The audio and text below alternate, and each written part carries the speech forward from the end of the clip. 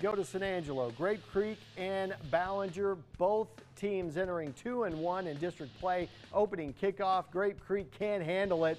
The ball starts dancing, eventually recovered by the Bearcats. A few plays later, Edgar Nunez is going to keep it on the zone. Reed comes back to the near sideline after a gentle push.